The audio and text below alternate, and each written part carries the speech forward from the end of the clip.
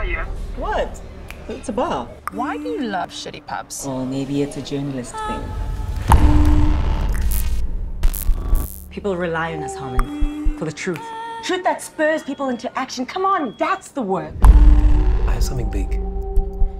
What have you heard about Project Coast?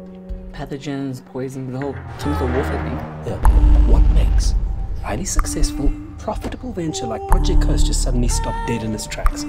What are you up to, Stanley? I have someone on the inside.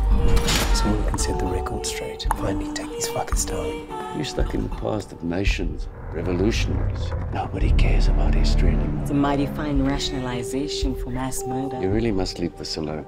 In what way have you contributed to the privatization of wars across Africa? Excuse me? How close are you with Martin Bezuidenhout? Are you aware he's a known war criminal? Get out of my office! Get out of my fucking office! This is all tied up with Besoin, genocide, Bezuidenhout. You must leave this alone. Fuck! What was so dangerous that Bezuidenhout personally signs his name on record to prevent someone from testifying? And that's what we're gonna find out. These allegations of private South African military forces in Sudan are completely and utterly false.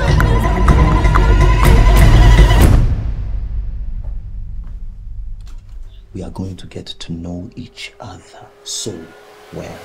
You and I have something in common. I very much doubt that. We need to be careful, Martin. She's still a civilian. We have the situation under control, so I certainly fucking hope so. We tell her story. We honor her life. Project Coast was shut down 30 years ago, yet it's all over Stanley's enter. What's the connection? These people will fucking